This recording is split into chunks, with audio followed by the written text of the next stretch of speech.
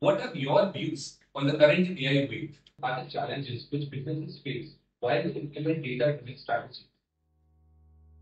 Hi everyone, welcome to the fourth episode of TalkShaala, an initiative organized by the Industry Linkage Club of the Department of Management with Pilani campus. In this show, we will be interacting with faculty, scholars, students, and industry experts from various domains in order to learn their expertise, knowledge, and wisdom. Today we have with us Professor Pabitra Biswas, Professor of Practice who has completed 1 year recently as a faculty in the Department of Management with Pilani campus. Congratulations on that, sir. He holds a specialization in data science, analytics, and AI. This is your host, Siddharth Sharma, MBA first year student in the business analytics domain. Thank you, sir, for being present here with us today. It's an honor and pleasure for me to welcome you to the show. Thank you, Siddharth. You have had an impressive 18 years of experience in data science and analytics. What drew you to this field, and what are your key milestones which helped you shape yourself as a professional? Great question, Siddharth. See, the field I'm in is data science and analytics, and it is the intersection between the technology and the research. So I can use the technology to come up with any kind of information. So beginning of my career, I helped my team to automate the overall marketing process, basically optimizing the marketing spend to get the better ROIs. So that saved $1 billion in the company. So if I talk about the key milestones, so I mentioned the 3-4 key milestones what I achieved during my 18 years of career. One is one of my insurance clients where I helped them realize a benefit of 2 million GDP by giving them a strategy on the renewal policy. The second one is there is a client from Australia, they are the telecom giant from Australia. We help them to realize 15% return on investment by implementing the marketing optimization solution. The third one is the big client from European Union, the beverage company. So we help them realize 5% benefit by applying the pricing and promo strategy. On top of this number, what analytics is differentiating from the other work, because this needs the collaboration across the different team, as well as you will get a chance to work with the real life data. So when you work with the real life data, so that gives you a lot of push so to learn and evolve. Thank you. Sir, OpenAI has been making headlines for revolutionizing the tech world. What are your views on the current AI? So far, AI is fascinating, and even I can't think my life. Probably you also. So every time people say AI, and if I think about right now, I see that the AI is very the transitions, and I'm seeing these transitions. Currently, we are in the stage of transformation and all that things. Now, AI is currently not only assisting you, so eventually it will be a partner to make that decision. So, use the AI is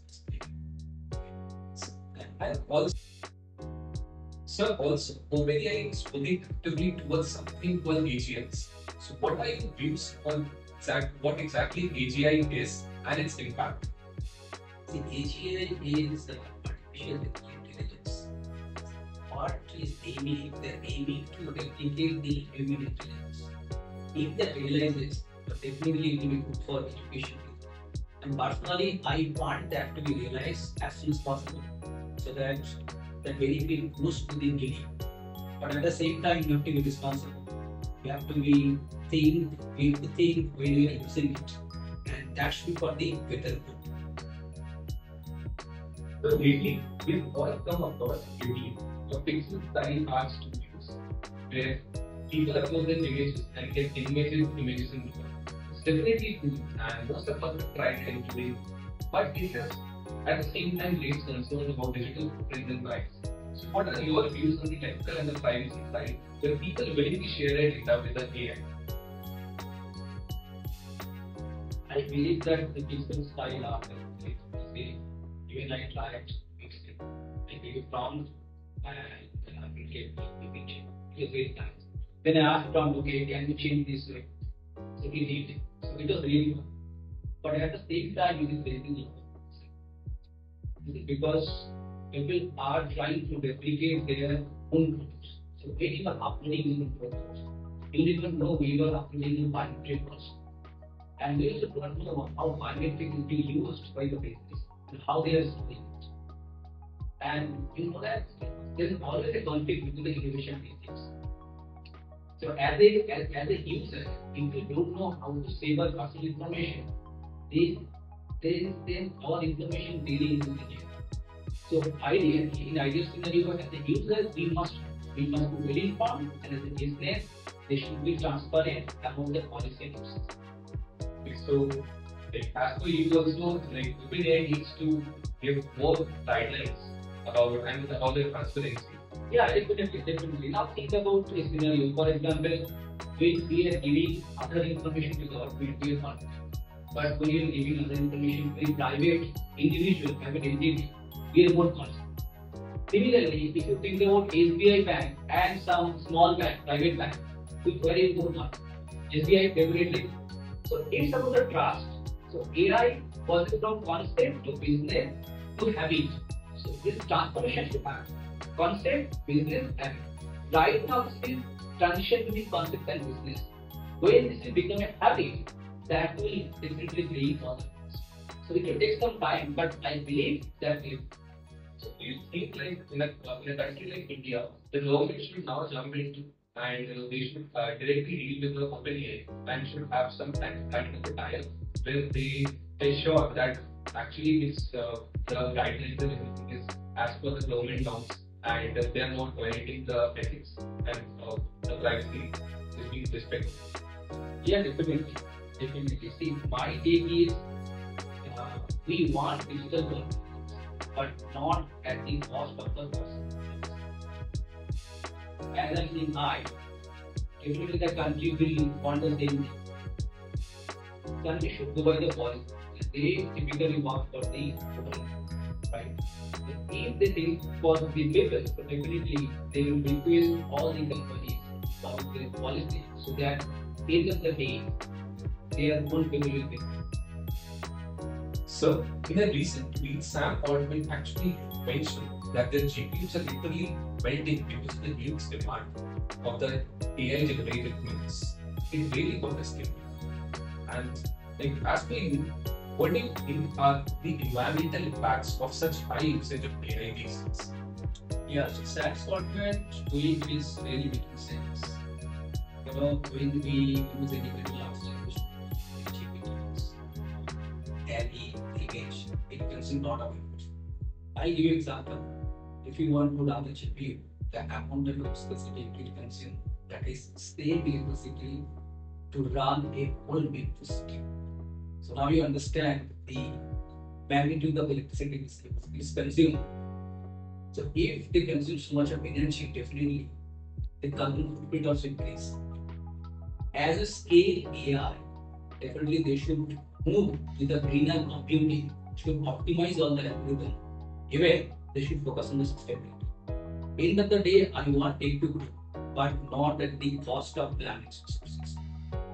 And so, do you believe that in the future years, as we are all hearing that sustainable world is becoming very prominent these days, people have literally started speaking about sustainability, and they are saying that we are the first in the last generation who are talking about sustainability. So, in the future terms, that people will literally be able to achieve a balance between sustainability as well as they will be able to use AI simultaneously. I feel I feel that we are now more aware about the environment. If I go back 10 years ago, we hardly spoke about it. Now we know how to save ourselves. And we have lot many drives. If I talk about that, we have lot of sensor activities of that. And there is a concept called thermal trading. So if you are using a lot of energy, then you need to pay somewhere to grow the plantation. So this concept is very popular. I mean, even there are companies who are taking this as the work and they are making a lot of money. My strong belief is that as we will not be able to make our life without AI, AI should be there. That will be our partner. At the same time, we focusing on making one planet more cleaner. So, given the background of a chief analytics officer, what aspect you was the other challenges which businesses face while they implement data-driven strategy? Yeah, I'd like to mention the three big ones. One is data silos. For example, you go talking to the company, we financial driving buying subscription. And you want data from the collection team, this is the analytics. And if I would use on to collect the data, you can put in different teams. And even moving getting the data. So even getting the time. So they work independently as a independent company in the company. Data silo is enough. Second thing is change management. So business change management is related to human perspective. So people don't take, people persist, people resist, people resist what they don't understand. So even if we have a very good solution, right? And if they don't understand anything, because they don't understand. It's all on the skill level. For example, in my experience, if I talk about the most officer, I was working with the company. Our solution was pretty good. But then the skill gap between our solution, we are providing things and they are not in fact able to convert the data into action. So it's not about the technology, it's about the mindset, how you are training yourself, how you are collaborating with the other people, collaborating with the other teams for making that. So, do you believe that somehow there might be a way in the future where people will be able to make a build a strategy without using the data, but somehow data will be used everywhere, and there won't be any other possible solution without using the data? In evening data, always. For example, if you want to think something, what is the starting point? Can you think black? No. So you have to think with certain reason in baseline. So if you are assuming something in baseline, that baseline is data. Without data, you need data to make the decision. Even if that's the one data point, that is data. Respect I think I also want to be corporate. I realize that the best and the worst part about data is that it's changing in a rapid pace with baseline. That's from the perspective of the company also, the perspective of the customer also. So the companies and the businesses need to always be in a fast pace that they need to change and adapt to new requirements. So what do you think, how much feasible it will be when people want something new these days? Like something new, something trendy, something fresh every time. What's your value? I feel it's very much possible, but not maybe next 1 or 2 years. Maybe it will take 6 to 4 years as per my lunch. The way AI is processing and the way that computation power is increasing, that is tremendous. And if I think about the, I'll tell you the story. When we started my work in 2005, I got certain data in this. Now this is rarely in the market. There is no archive, there is no this in the computer. And from there, then you move to cloud. There's a big transition. And this transition happened regularly.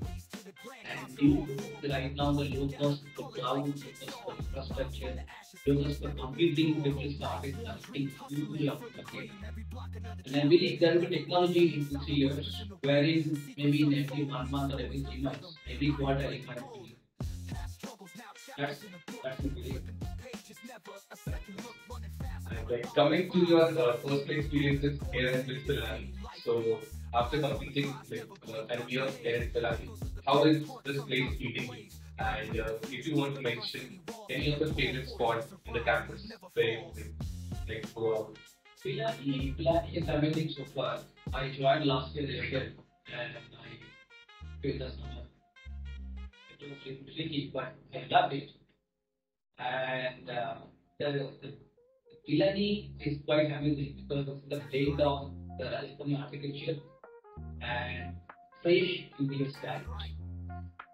It's equal to Rajasthani architecture and fresh Indian style. This blend I like. This is amazing. If I talk about the place Pilani, actually, with Pilani, is the boundary. I like each and every tool of Pilani. But the most I like is Shipra.